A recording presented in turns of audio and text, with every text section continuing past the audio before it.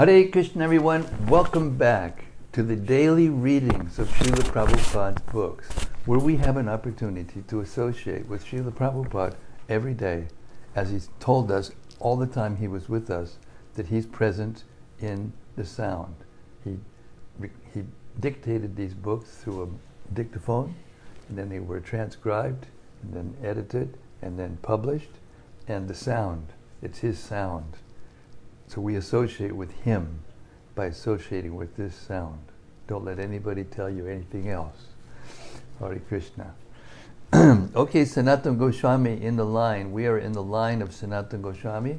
Sanatana Goswami is the senior member of the 6 Goswamis of Vrindavan, and therefore the senior disciple of Sri Chaitanya Mahaprabhu. And he was highly educated, both materially and spiritually. He knew all kinds of languages, and he was a high guy and a chief minister of a big part of India under the Nawab Hussain Shah at the time of the Muslim government. And he gave it all up, became a mendicant, and then he heard from Chaitanya Mahaprabhu 2 months straight, 24/7. Well, I don't know if it was actually 24/7, but every single day for 20 days, or 2 months actually, 2 months. And that's the most time he spent instructing any one person. And we got the Briya Bhagavatamrita as a result of that, and all sorts of other wonderful commentaries and wonderful Shastra, Vaishnava Toshini commentary of Srimad-Bhagavatam. But we also got the Krishna Lila Stava, Sri Krishna Lila Stava, which is a very simple, vocative Sanskrit book glorifying the different pastimes of Krishna in Vrindavan, ending with the killing of Kamsa. And his idea was to offer 108 obeisances to the Brajalila of Krishna. And this is the 107th obeisance, which we read every day in order to prepare our consciousness and help us go deeper into what we're doing. Srimad-Bhagavata Mahima Stotram, and it goes like this. Sarva Shastra Nipiyusha Sarva Vedaika Satpala Sarva Siddhanta Ratnaya Sarva Lokaika Drikprada. O nectar from the ocean of all scriptures, singular fruit of all the Vedas, rich mine of the precious gems of all conclusive truths, you are the only giver of sight to all the worlds. Sarva Bhagavata Prana Srimad Bhagavata Prabho Kalidwandolidaditya Shri Krishna Parivartita. O life air of all the Supreme Lord's devotees, O Master Srimad Bhagavatam, you are the sun risen in the darkness of Kali. You are the exact image of Sri Krishna. Paramananda Pataya Prema Barshakshadayate Sarvada Sarvateyaya Shri Krishnaya Namostume. I bow down to you, who are supremely blissful to read. Your every syllable pours down a flood of prema. You can always be served by everyone. You are Sri Krishna himself. Madhika Bando Matsangin Madguro Man Mahadana Man Nistadaga Madbhagya Mad Ananda Namostute.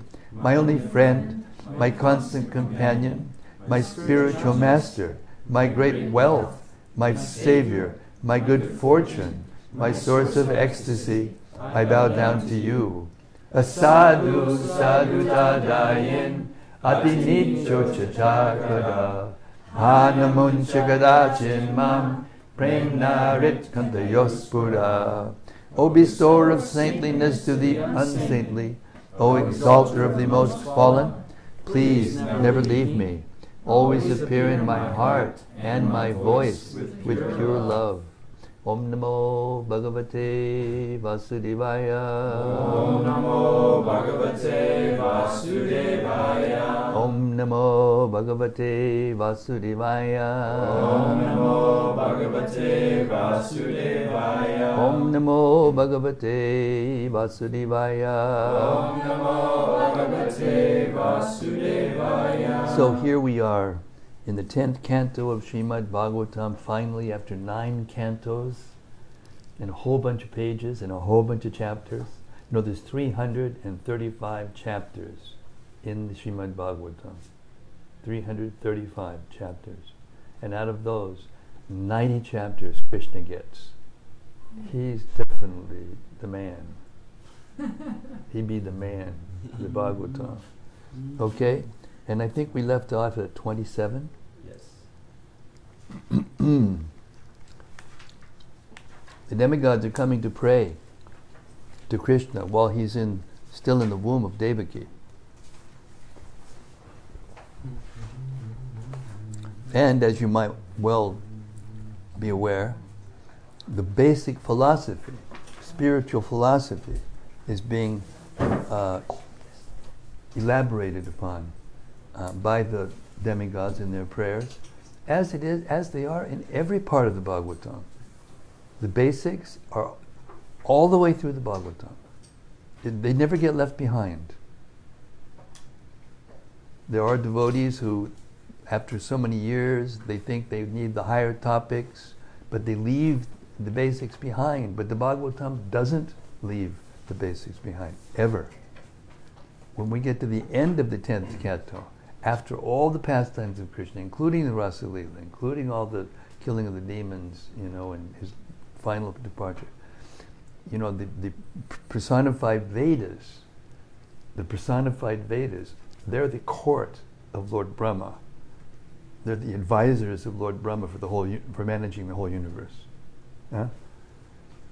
And their prayers are all about the basics of spiritual life, the basics of Krishna consciousness.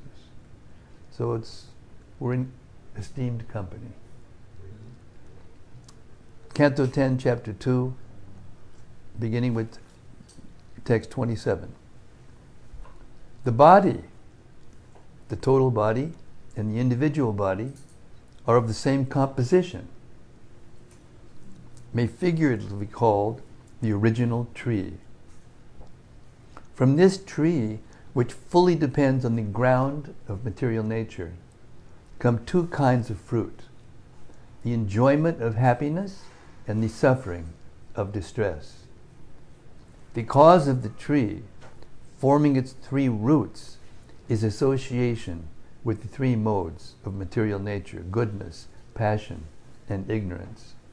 The fruits of bodily happiness have 4 tastes: religiosity, economic development, sense gratification, and liberation, which are experienced through 5 senses for acquiring knowledge in the midst of 6 circumstances: lamentation, illusion, old age, death, hunger, and thirst.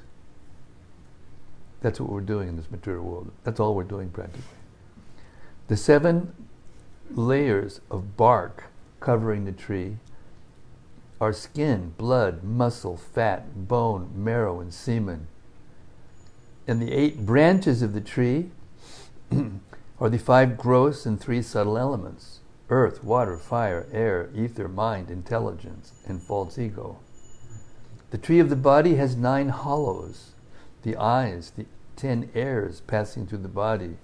The eyes, the ears, the nostrils, the mouth, the rectum, and the genitals. And 10 leaves, the air, 10 airs passing through the body. In this tree of the body there are 2 birds. One is the individual soul, and the other is the super soul.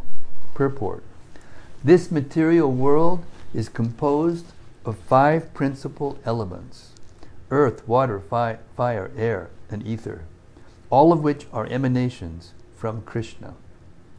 Although materialistic scientists may accept these 5 primary elements as the cause of the material manifestation, these elements in their gross and subtle states are produced by Krishna, whose marginal potency also produces the living entities working within this material world.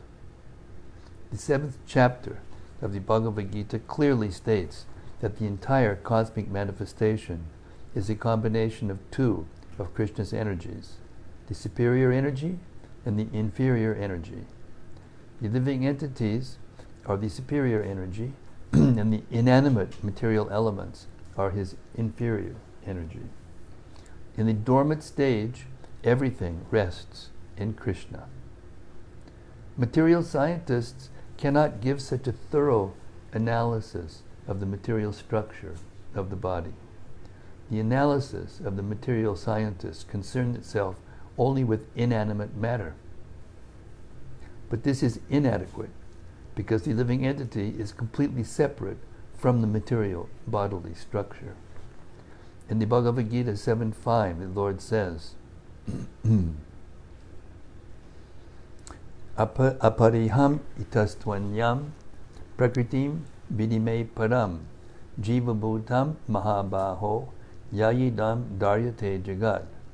Besides the inferior nature, O mighty armed Arjuna, there is another superior energy of mind, which comprises the living entities who are exploiting the resources of this material inferior nature.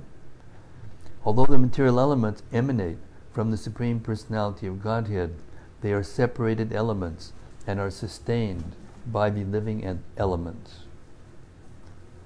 As indicated by the word dvikaga, the living elements within the body resemble two birds in a tree. Ka means sky, and ga means one who flies. Thus the word dvikaga refers to birds. In the tree of the body there are two birds, or two living elements, and they are always different. In the Bhagavad Gita 13.3, the Lord says, Chetragyam chapi mam bidi sarvat chetreshu bharata. O scion of Bharata, you should understand that I am also the knower in all bodies. The Chetragya, the individual knower of the body, is also called the Kaga, the living entity. Within the body there are two such Chetragyas, the individual soul and the super soul. The individual soul is the knower of his individual body, but the super soul is present within the bodies of all living entities. Such a thorough analysis and understanding of the bodily structure cannot be obtained anywhere but in the Vedic literature. When two birds enter a tree, one may foolishly think that the birds become one or merge with the tree, but actually they do not. Rather, each bird keeps its individual identity. Similarly, the individual soul and the super soul do not become one, nor do they merge with matter. The living entity lives close to matter, but this does not mean that he merges or mixes with it. Asango yayam purusha. Although material scientists mistakenly see the organic and inorganic, or animate and inanimate, to be mixed. Vedic knowledge has been kept imprisoned or concealed, but every human being needs to understand it in truth.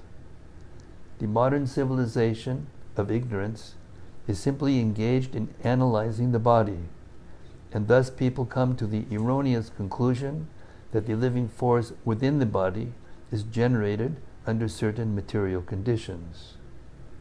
People have no information of the soul, but this verse gives the perfect explanation that there are two living forces, dvikaga, the individual soul and the super soul.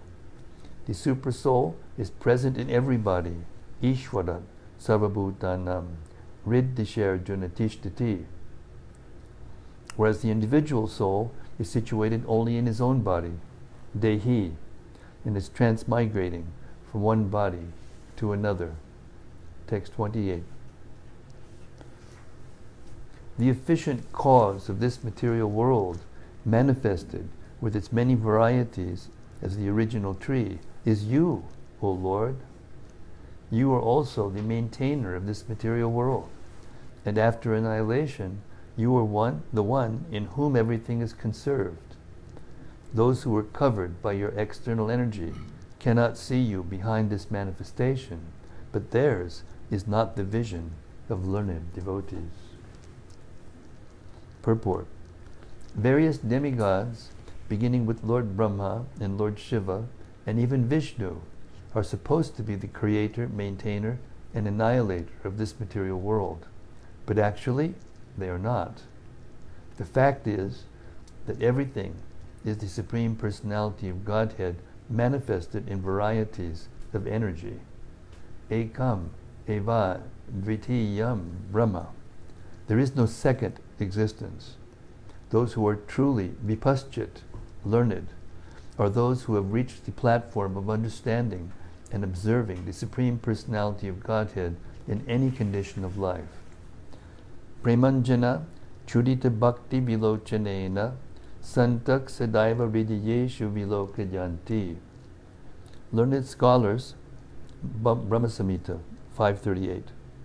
Learned devotees accept even conditions of distress as representing the presence of the Supreme Lord. When a devotee is in distress, he sees that the Lord has appeared as distress just to relieve or purify the devotee from the contamination of the material world. While one is within this material world, one is in various conditions, and therefore a devotee sees a condition of distress as but another feature of the Lord. Tat te nukampam susyamikshamana. Bhagavatam 10:14-8. A devotee, therefore, regards distress as a great favor of the Lord, because he understands that he is being cleansed of contamination. Tesham aham samudartha mrityu sangsara sagarat. Bhagavad Gita 12:7. The appearance of distress is a negative process intended to give the devotee relief from this material world, which is called mrityu samsara, or the constant repetition of birth and death. To save a surrendered soul from repeated birth and death, the Lord purifies him of contamination by offering him a little distress. This cannot be understood by a non-devotee. But a devotee can see this because he is vipaschit, or learned. A non-devotee, therefore, is perturbed in distress, but a devotee welcomes distress as another feature of the Lord. Sarvam kalidam Brahma. A devotee can actually see that there is only the Supreme Personality of Godhead and no second entity. Ekam eva vitiyam. There is only the Lord who presents himself in different energies. Hare Krishna. Persons who are not in real knowledge think that Brahma is the creator, Vishnu the maintainer, and Shiva the annihilator, and that the different demigods are intended to fulfill diverse purposes. Thus they create diverse purposes and worship various demigods to have these purposes fulfilled. Kamais taistai, Rityajnana, Prapadyantenya Devata. A devotee, however, knows that these various demigods are but different parts of the Supreme Personality of Godhead, and that these parts need not be worshipped.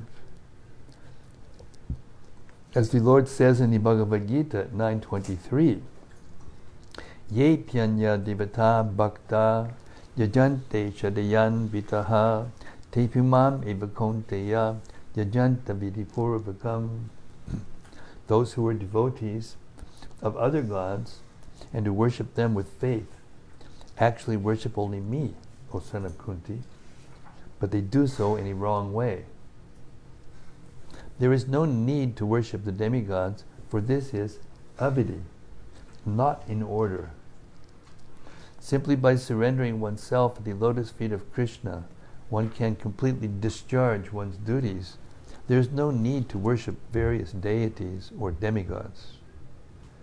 These various divinities are observed by the mudhas, fools, who are bewildered by the three modes of material nature, tribir, gunamayar, bhavayar, ebik, sarvamidam jagat.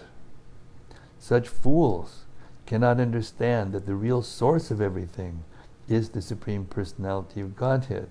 Mohitam na bijanati mamme vyak paramavyayam. Not being disturbed by the Lord's various features, one should concentrate upon and worship the Supreme Lord, Mamikam Shanam Bhaja. This should be the guiding principle of one's life. Text 29. O Lord, you are always in full knowledge, and to bring all good fortune to all living entities, you appear in different incarnations, all of them transcendental to the material creation. When you appear in these incarnations, you are pleasing to the pious and religious devotees, but for non-devotees, you are the annihilator. Purport. This verse explains why the Supreme Personality of Godhead appears as an incarnation again and again. The incarnations of the Supreme Personality of Godhead all function differently, but their main purpose is paritranaya sadhunam vinashaya chaduskritam, to protect the devotees and annihilate the miscreants. Yet even though the duskritis or miscreants are annihilated, this is ultimately good for them. Text 30. O lotus-eyed Lord, by concentrating one's meditation on your lotus feet, which are the reservoir of all existence, and by accepting those lotus feet as the boat by which to cross the ocean of nations, one follows in the footsteps of Mahajanas, great saints, sages, and devotees. By this simple process, one can cross the ocean of nations as easily as one steps over the hoofprint of a calf. Purport. The true mission of life is to cross the ocean of nations, of repeated birth and death. Those in the darkness of ignorance, however, do not know this mission. Instead, being carried away by the waves of material nature, prakrite, kriyamanani, gunai karmani sarvashaha, they are undergoing the tribulations of mrityu, samsara, vartmani, repeated birth and death. But a person who has achieved knowledge by the association of devotees follows the Mahajanas, mahatkritena. Such a person always concentrates his mind upon the lotus feet of the Lord and executes one or more of the 9 varieties of devotional service: Shravanam, Kirtanam, Vishnu, Smaranam, Padasevanam. Simply by this process, one can cross the insurmountable ocean of nations. Devotional service is powerful in any form. Sri Vishnu Shavane Parikshid Abhavad Bhayasaki Kirtane, Bhakti Rasamrita Sindhu 12265. According to this verse, Maharaj Parikshit became liberated by fully concentrating his mind on hearing the Lord's holy name, liberated by attributes and pastimes. I'll read that again. According to this verse, Maharaj Parikshit became liberated by fully concentrating his mind on hearing the Lord's holy name, attributes, and pastimes. Similarly, Shukadev Goswami simply glorified the Lord, and by speaking on the subject matters of Krishna that constitute the entire Srimad-Bhagavatam, he too was liberated. One may be liberated simply by sakya, friendly behavior with the Lord. Such is the power of devotional service, as we learn from the example set by the Lord's many pure devotees. Swayambhur Naradakshambhu Kumarak Kapilo Manuhu Pralado Janako Bhishmo Balir Bhayasikir Vayam. We have to follow in the footsteps of such devotees, for by this one easy process, one can cross the great ocean of nations, just as one might cross a small hole created by the hoof of a calf. Here the Lord is described as Ambujaksha, or lotus-eyed. By seeing the eyes of the Lord, which are compared to lotus flowers, one becomes so satisfied that one does not want to turn his eyes to anything else. Simply by seeing the transcendental form of the Lord, a devotee is at once fully absorbed in the Lord in his heart. This absorption is called samadhi. Dhyana vasti tatad gatena manasa pashyantiyam yoginaha. Bhagavatam 12:13:1. A yogi is fully absorbed in thoughts of the Supreme Personality of Godhead, for he has no other business than to think of the Lord always within the heart. It is also said, Samashrita ye padapalava plavam mahatpadam punya yasho mararehe bhavambudir vatsa padam param padam yad vibadam natesham. For one who has accepted the boat of the lotus feet of the Lord, who is the shelter of the cosmic manifestation, and is famous as Murari, the enemy of the demon Mura. The ocean of the material world is like the water contained in a calf's hoofprint.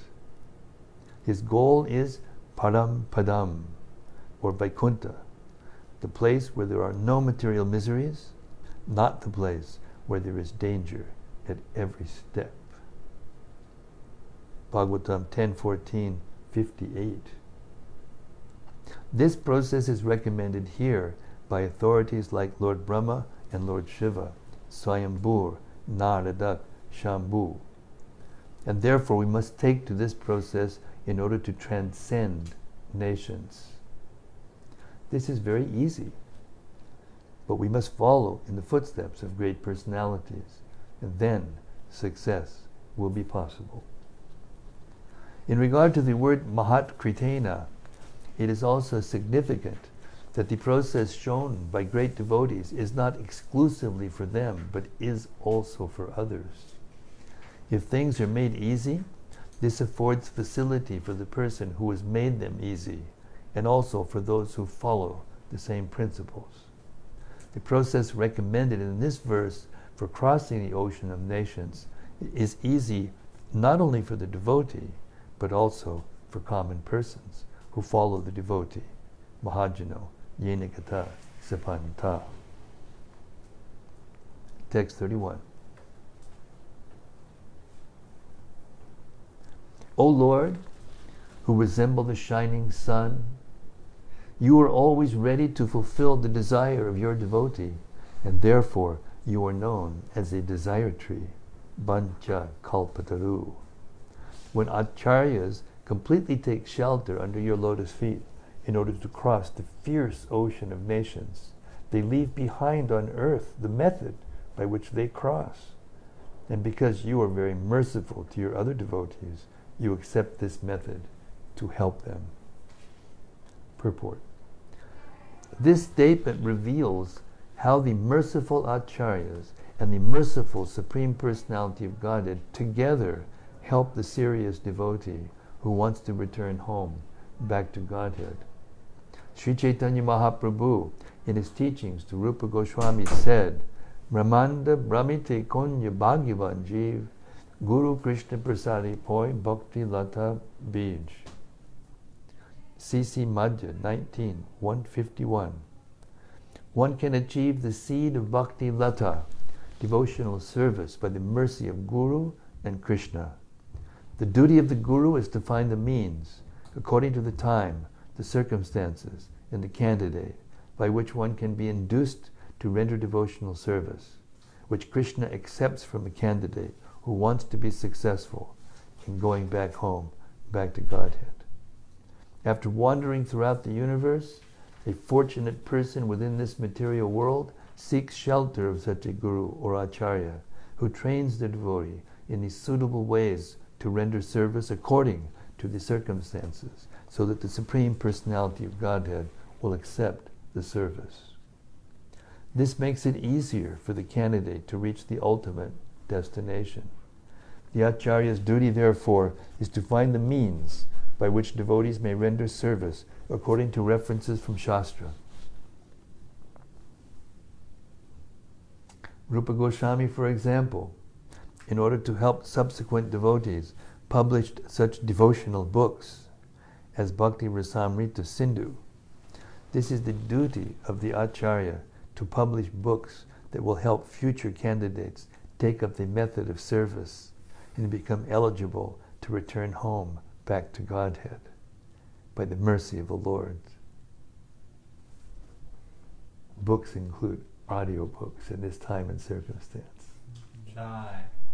And this reading that's going out all over the world and is being archived is also books, publication of books. I had that realization the other day when I was recording in the morning. It was so clear. Okay. In our Krishna consciousness movement, the same path is being prescribed and followed. Thus, the devotees have been advised to refrain from 4 sinful activities, illicit sex, intoxication, meat-eating, and gambling, and to chant 16 rounds a day. These are bona fide instructions, because in the Western countries, constant chanting is not possible. One should not artificially imitate Haridas Thakur, but should follow this method. Krishna will accept a devotee who strictly follows the regulated principles and the method prescribed in the various books and literatures published by the authorities. The Acharya gives a suitable method for crossing the ocean of nations by accepting the boat of the Lord's lotus feet. And if this method is strictly followed, the followers will ultimately reach the destination by the grace of the Lord. This method is called Acharya Sampradaya. It is therefore said, Sampradaya Vihina Ye Mantraste Te Nishpala Mataha. Padma Purana. The Acharya Sampradaya is strictly bona fide. Therefore, one must accept the Acharya Sampradaya. Otherwise, one's endeavor will be futile. Srila Narottam Das Thakur therefore sings, Tandera Charana Sevi Bhaktavan Sanibas Janami Janami Hoya E Abhilash. One must worship the lotus feet of the Acharya and live within the society of devotees. Then one's endeavor to cross over nations will surely be successful. Text 32. These are such important verses. Ye ye Rami Daksha Vimukti Maninas Tvayasta Bhava Dabishuddha Buddhayaha Aruya Krichjena Padam Padam Tatak Patanjado Nadri Yushpadangrayaha. Someone may say that aside from devotees who always seek shelter at the Lord's lotus feet, there are those who are not devotees, but who have accepted different processes for attaining salvation. What happens to them? In answer to this question, Lord Brahma and the other demigods said, O lotus-eyed Lord, although non-devotees who accept severe austerities and penances to achieve the highest position may think themselves liberated, their intelligence is impure. They fall down from their position of imagined superiority because they have no regard for your lotus feet. Purport. Aside from devotees, there are many others, non-devotees, known as karmis, jnanis, or yogis, philanthropists, altruists, politicians, impersonalists, and voidists. There are many varieties of non-devotees who have their respective ways of liberation, but simply because they do not know the shelter of the Lord's lotus feet, although they falsely think that they have been liberated and elevated to the highest position, they fall down. As clearly stated by the Lord Himself in the Bhagavad Gita 9.3, Asharadana Purusha, Dharmasyasya Parantapa, Aprapyamam Nivartante, Mrityu Sangsara Vartmani. Those who are not faithful in this devotional service cannot attain me, O conqueror of enemies. Therefore they return to the path of birth and death in this material world. It doesn't matter whether one is a karmic, jnani, or yogi, philanthropist, politician, or whatever. If one has no love for the lotus feet of the Lord, one falls down. This is the verdict given by Lord Brahma in this verse. There are persons who advocate accepting any process and who say that whatever process one accepts will lead to the same goal. But that is refuted in this verse, where such persons are referred to as vimukta manina, signifying that although they think they have attained the highest perfection, in fact, they have not. In the present day, big politicians all over the world think that by scheming they can occupy the highest political post, that of president or prime minister. But we actually see that even in this life, such big prime ministers, presidents, and other politicians, because of being non-devotees, fall down. Patantyadaha. To become president or prime minister is not easy. One must work very hard, aruya krichtrena, to achieve the post. And even though one may reach his goal, at any moment, one may be kicked down by material nature. In human society, there have been many instances in which great exalted politicians have fallen from government and have become lost in historical oblivion. Prabhupada's so poetic, isn't it? So poetic. It's like you can visualize the guy going historical oblivion. The cause of this is abhashuddha buddhiya. Their intelligence is impure. The Shastra says, na te vidu svartagatim hi Vishnum. Bhagavatam 7.5.31. One achieves the perfection of life by becoming a devotee of Vishnu. But people do not know this. Therefore, as stated in the Bhagavad Gita 12.5, klesho dikatadaste sham avyakta sakta chetasam. Persons who do not ultimately accept the Supreme Personality of Godhead and take to devotional service, but who instead are attached to impersonalism and voidism, must undergo great labor to achieve their goals. Shreyak shritim bhakti mudasyate bibo klishanti te kavalabodha labdaye. Bhagavatam 10.14.4. To achieve understanding, such persons work very hard and undergo severe austerities, but their hard labor and austerities themselves are their only achievement. For they do not actually achieve the real goal of life.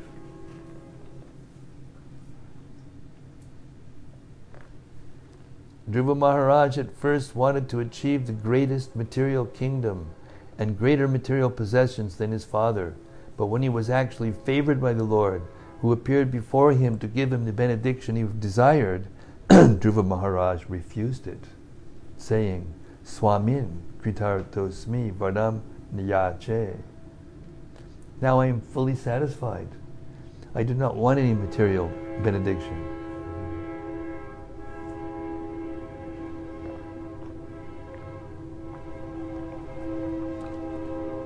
I spent some time in India.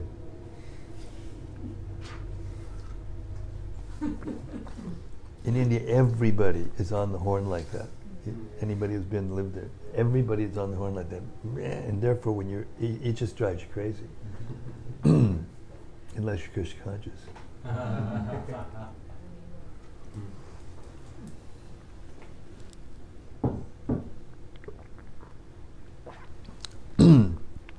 This is the perfection of life. Yam labdva chapadam labam manyate nadikam tataha. Bhagavad Gita 6.22. If one achieves the shelter of the Lord's lotus feet, one is fully satisfied and does not need to ask for any material benediction. At night, no one can see a lotus, for lotuses blossom only during the daytime. Therefore the word Aravindaksha is significant. One who is not captivated by the lotus eyes or transcendental form of the Supreme Lord is in darkness, exactly like one who cannot see a lotus. One who has not come to the point of seeing the lotus eyes and transcendental form of Shyamasundar is a failure. Premanjana chudi bhakti vilochanena sandaksadaiva rijayeshu vilokayanti. Those who are attached to the Supreme Personality of Godhead in love always see the Lord's lotus eyes and lotus feet, whereas others cannot see the Lord's beauty and are therefore classified as anadvita yushman angrayaha, or neglectful of the Lord's personal form. Those who neglect the Lord's form are surely failures in every path in life. But if one develops even a little love for the Supreme Personality of Godhead, one is liberated without difficulty. Swalpamapyasya dharmasya trayate mahato bayat. Therefore the Supreme Personality of Godhead recommends in the Bhagavad Gita 9:34, Manmana bhavamad bhakto majjaji mam namaskuru. Simply think of me, become my devotee, worship me, and offer some slight homage to me. Simply by this process, one is guaranteed to return home, back to Godhead, and thus attain the highest perfection. The Lord further affirms in the Bhagavad Gita 18:54 and 55, Brahma bhutak prasanatma nashochati nakankshati samak sarveshu bhuteshu mad bhaktim labate param bhaktya mam abhijanati yavan yas chasmi tatpataha tato mam tatpato gyatma vishate tadanantaram. One who is thus transcendentally situated at once realizes the Supreme Brahman and becomes fully joyful. He never laments or desires to have anything. He is equally disposed toward every living entity. In that state he attains pure devotional service unto me. One can understand me as I am, as the Supreme Personality of Godhead, only by devotional service. And when one is in full consciousness of me by such devotion, he can enter into the kingdom of God. Text 33. O Madhava, Supreme Personality of Godhead, Lord of the Goddess of Fortune, if devotees completely in love with you sometimes fall from the path of devotion, they do not fall like non-devotees, for you still protect them. Thus they fearlessly traverse the heads of their opponents and continue to progress in devotional service. Purport. Devotees generally do not fall down, but if circumstantially they do, the Lord, because of their strong attachment to Him, gives them protection in all circumstances. Shall I read that again? Oh, all right.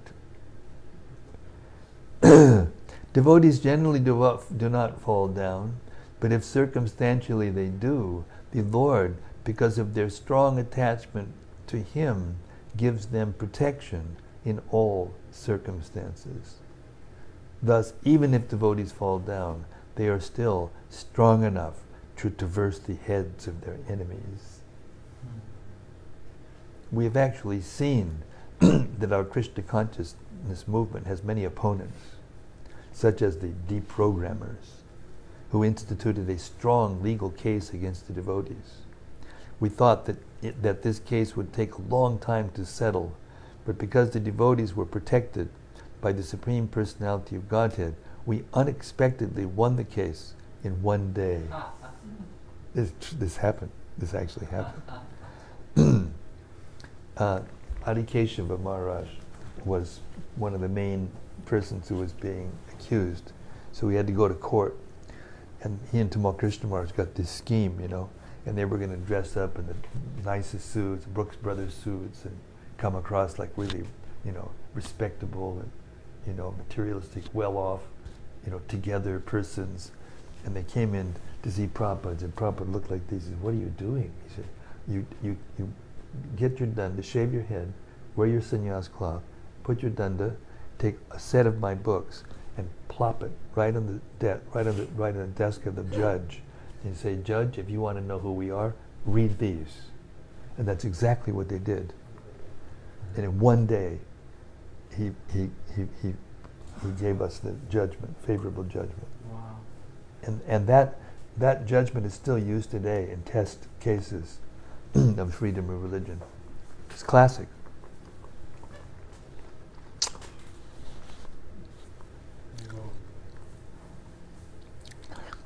Thus, a case that was expected to continue for years was settled in a day because of the protection of the Supreme Personality of Godhead, who has promised in the Bhagavad Gita 9:31, Kauntiya pratijani hi nami bhakta pranasya. Notice that Prabhupada doesn't put in here what he said. He was the one that told them what to do that worked.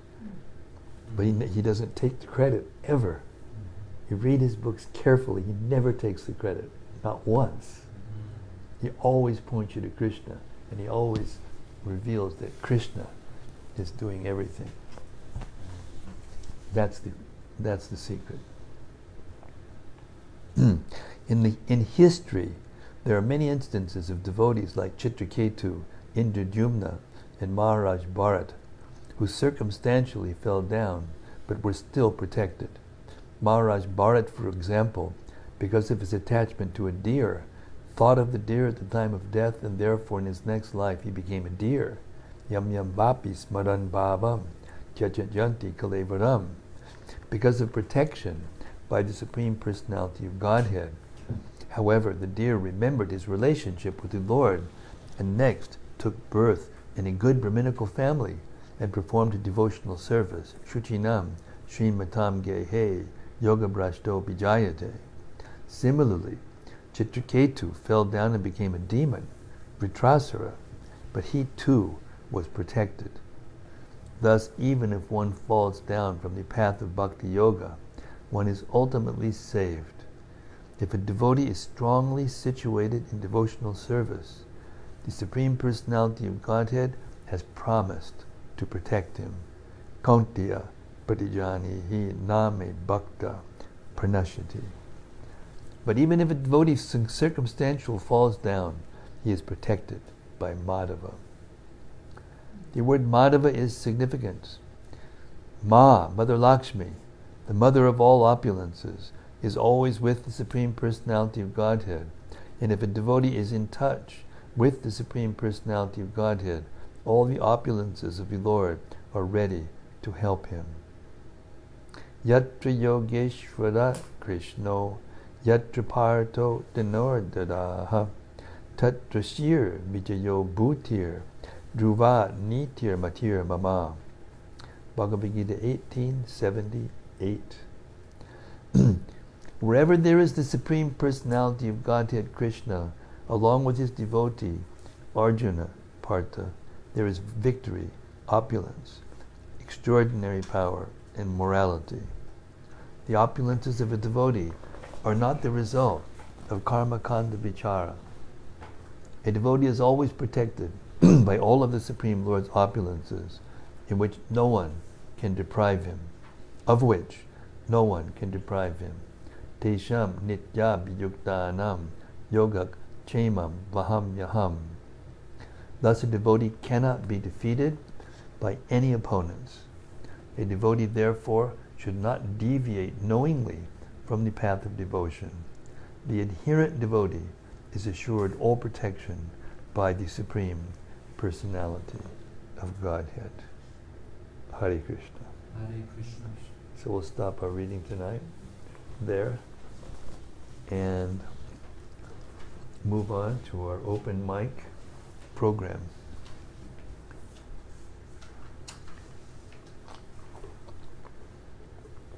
Anything you heard that's stuck in your mind, you want to reflect on, elaborate on, discuss further? Question? Please be our guest.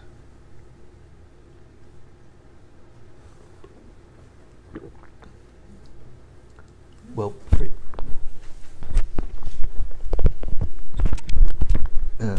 Jorge was first. He raised his hand first. Hare Krishna Maharaj. Hare Krishna. I was just thinking, since we were talking about Maharaj Bharat and him taking birth as a deer, because that's what he was thinking about at the time of death.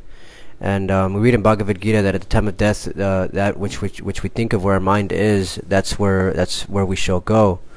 So I guess my question is, what if someone is extremely sinful, but at the end of his life thinks of like the heavenly planets or something like this? Does he end up going to like hellish? If someone's so sinful, he doesn't think of the heavenly planets.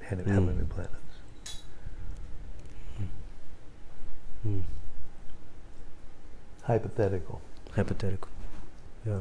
If you are sinful, you won't think of the heavenly planets. In other words, what you think of at the time of death is what you've thought of during your life. Yeah. So the idea that it's okay, I'll do whatever I want now, but at the end I'll think of Krishna and be okay, it's just pipe dream. Yeah. It's a house in the sky, a horse egg.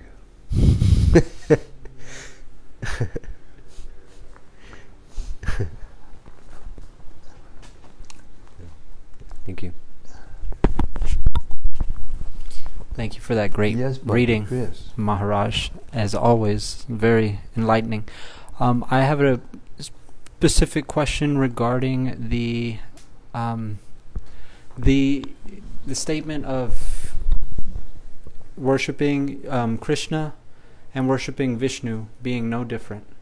I wanted to ask if that goes the same for Govinda, for the other names of the Supreme Personality of Godhead, Hari, as well as there's more names, and if it is the same to worship these other names, Govinda, Hari, Vishnu, they're all different personalities, but the same personality of Godhead. I'm trying to wrap my mind around it. They're the same personality of Godhead. They're not different personalities. They're swangsha.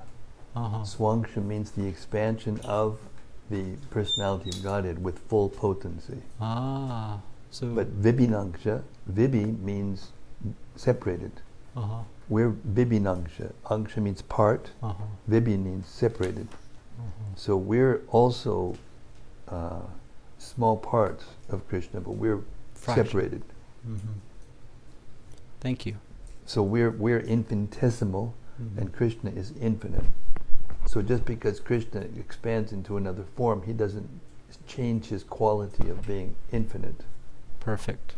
And the Bhama Samhita gives the example of a candle. You light a candle, the first candle, then you light another candle, another candle, and another candle. The candle power is the same. It doesn't change. Thank you. But still there's an original candle. Yes. That's Krishna. Beautiful. In other words, people want to manufacture their definitions of God, but they don't understand who God is and what God is. Therefore, their explanations are incomplete and impotent.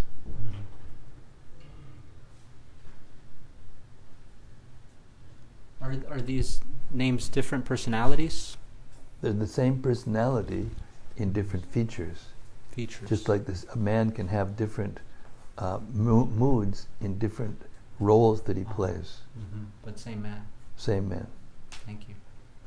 So Krishna's moods become different forms, whereas our moods are just the same person making in the same mood and in different, like a high court judge or policeman or a politician or a sports person or a husband or a wife, or he acts differently in all these different roles. But the Lord's mood is personified.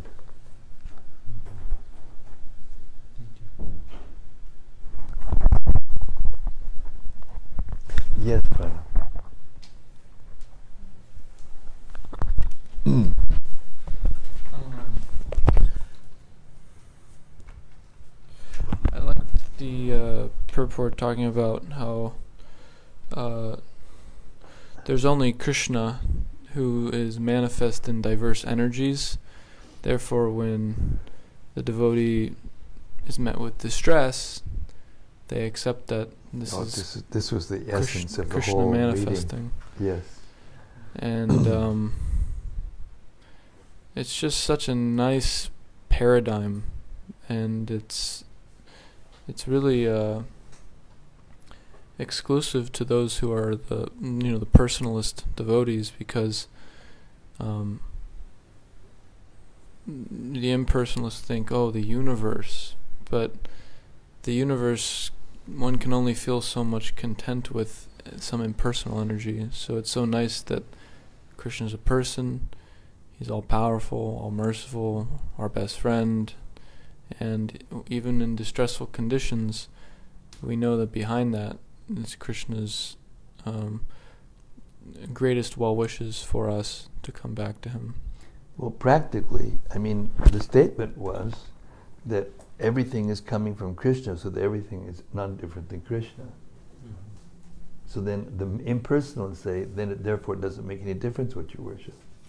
But practically, we see that if I worship this as God, because it's God's energy, it's not different than God, I'm going to get a different result than if I worship the Bhagavatam, or if I worship the deity in the temple, or if I worship the holy name. I get a completely different result. So it's just theoretical. It's like a poetic way of saying that, respect everything as a part of God, but it doesn't mean that you worship, everything as God. Everything and anything is God. Although if you take that one sentence out, and they take one sentence out of the scriptures and they make that the whole thing that they're doing, and therefore they miss out on the complete whole. Practical. Prabhupada said, many times in lectures, public lectures, so this holy name of Krishna is Krishna, and it is not different than God. You want to prove it? Try. Chant any other name as many times as we chant the name of Krishna. You cannot do it. It's not possible. No one has ever done it. So bring one person who can chant Coca-Cola or whatever, Apple, or whatever they're famous. We went to the Apple store today, and it's like Apple. It's like, and then in the Apple you see this some person. I don't know the names of any of these people anymore. But there was one big famous singer. What's her name? The most famous one now. Madonna. Huh? Madonna. Oh no, that's you. That's a dinosaur. The one that's now. Your son was worshiping her. What's her name? Huh? No. Come on, I went into your son's room and her picture was right there and I can't think of the name, which is a good thing. That means I'm not into Maya. Can't think of it. But you went into the App Store and they have all these little iPhones and this ones and that and all have the same thing on the screen, and it was all this person's picture. Talk about name recognition. What kind of feeling would that give you? But you can't chant her name like Beyonce. We chant, huh? Is it Beyonce? No. We can't chant it here. The room is protected. Yes, exactly. We're in a little bubble here, the real bubble. Yeah, can't remember. So famous, I can't remember. Here we can only remember Krishna and Krishna's devotees. Radharani, Lakshmi, Sita. Yes.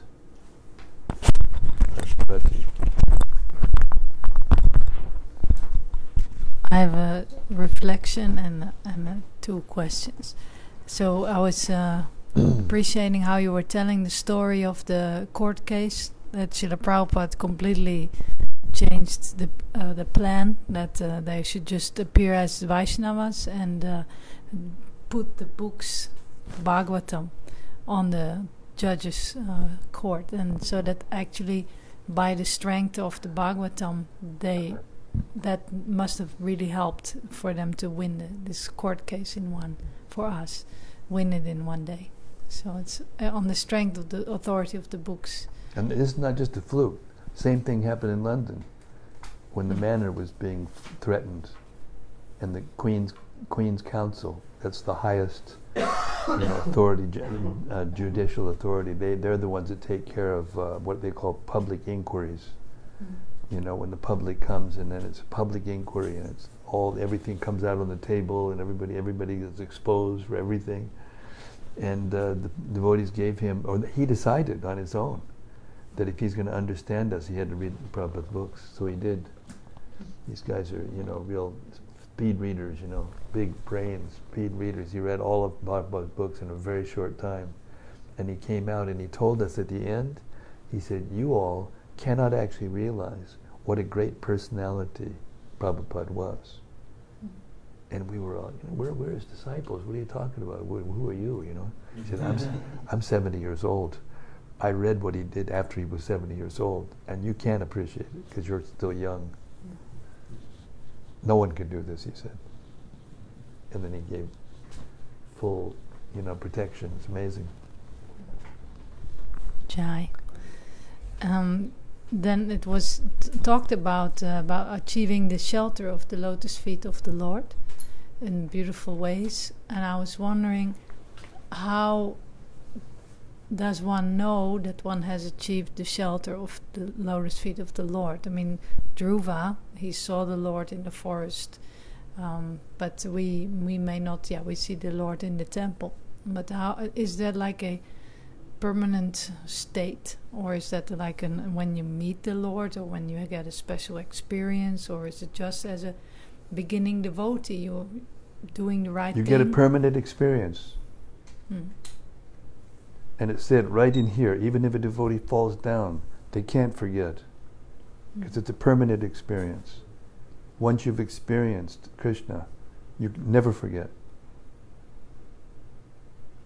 And we heard yesterday or the day before, at one time, if we say sincerely,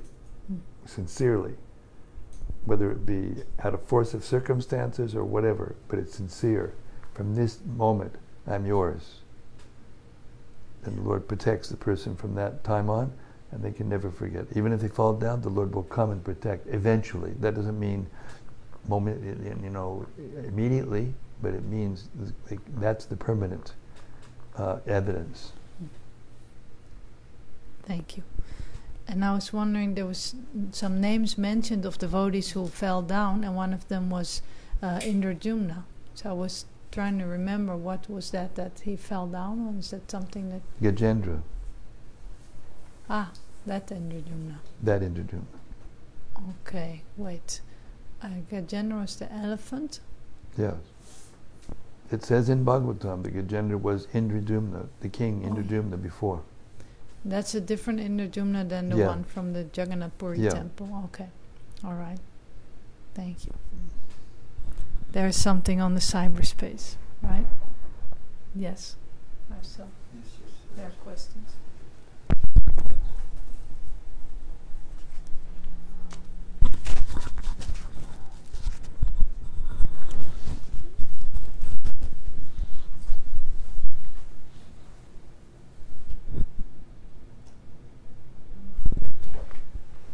This is from Rasa Rasika. Hari Bol Rasa Rasika. He says, Hare Krishna Maharaj, please accept my obeisances. It was mentioned today about a devotee who accidentally falls down but is still protected by the Lord. In this case, if a devotee's fall down, is this the case if a devotee's fall down is not accidental? Do they still get the mercy of the Lord somehow?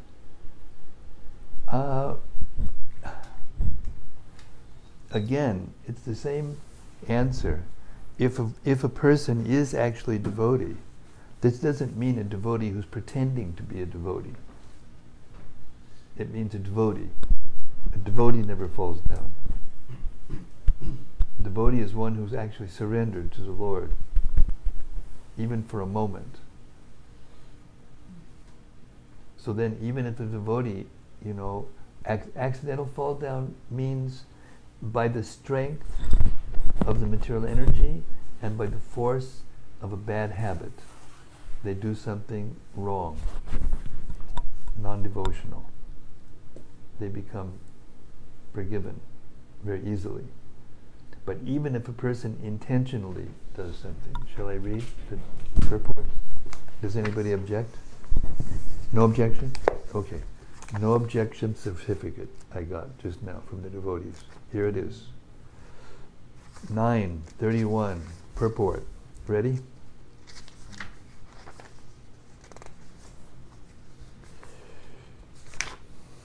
He quickly becomes righteous and attains lasting peace. O son of Kunti, declare it boldly that my devotee never perishes. Purport. This should not be misunderstood. In the 7th chapter, the Lord says that one who is engaged in mischievous activities cannot become a devotee of the Lord. One who is not a devotee of the Lord has no good qualifications whatsoever.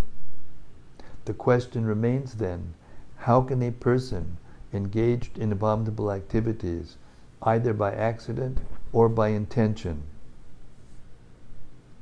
be a pure devotee? This question may be justly raised.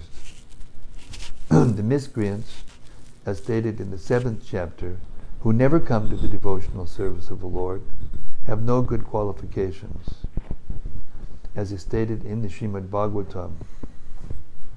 Generally, a devotee who is engaged in the 9 kinds of devotional activities is engaged in the process of cleansing all material contamination from the heart.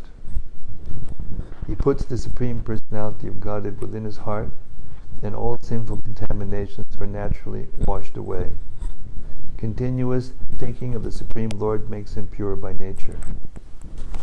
According to the Vedas, there is a certain regulation that if one falls down from his exalted position, he has to undergo certain ritualistic processes to purify himself.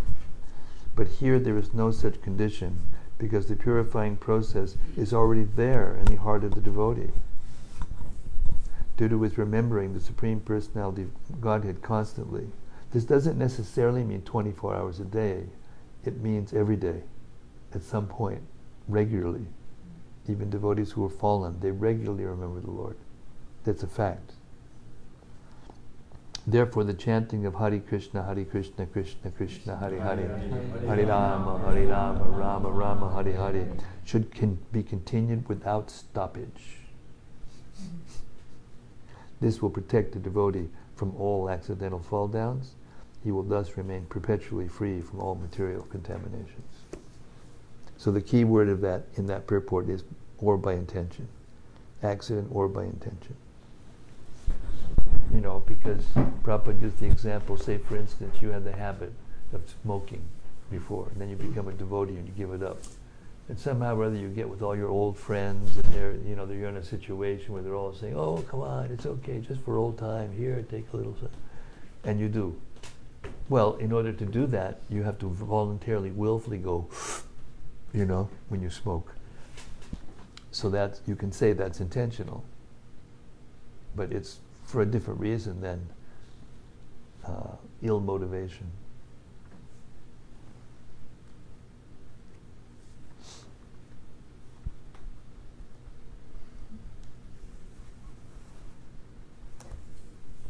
That's it?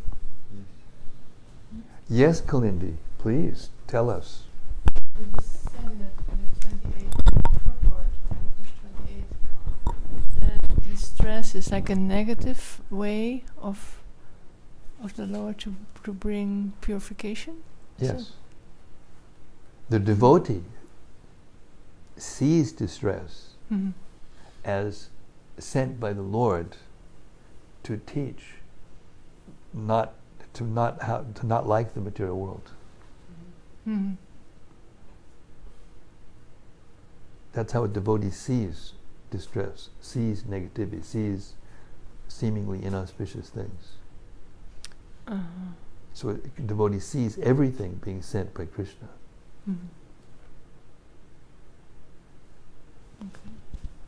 Because if it wasn't created like that, then we could actually think we could be happy here forever, which is not possible. So the miseries and things in the material world that aren't so nice are here for that reason. Doesn't have to be like that.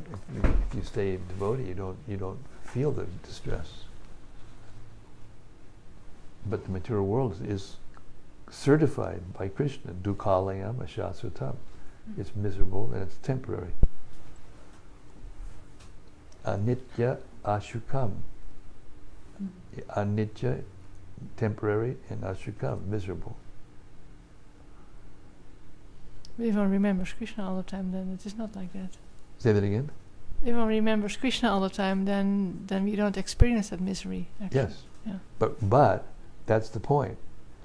That doesn't mean you don't see it. It doesn't mean you don't get sick. Mm-hmm. Doesn't mean you don't, but you see it differently. A devotee sees it differently. Mm-hmm. Sees through a different lens. Sees through the lens of this is sent to me by Krishna to teach me something, so that I will want to go back to him, to increase my desire to go back to him. Mm-hmm.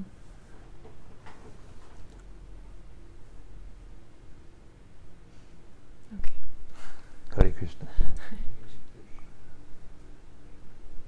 Okay, we'll stop here and start the day off tomorrow morning. I'm going to try to conserve my voice. I've been doing good at conserving my voice, speaking less loud and less during the day, so I will continue.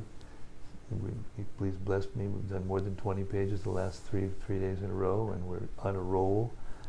So yes, Hare Krishna, help us publish these books in sound. It's far out thought. Yes.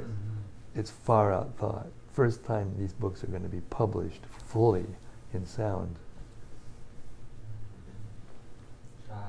Hare Krishna. All right, Srimad-Bhagavatam ki jai. Jai. Prayers of the demigods to the Lord in the womb ki jai. Mother Devaki ki jai. Gaur Premanandi. Hari Hari Bo. See you tomorrow, same time. I think so. 4:30. What? Oh, Saturday, 4:30. Yeah, sorry, made a mistake. Tomorrow, Saturday, 4:30. See you then. Hare Krishna. Hare Krishna.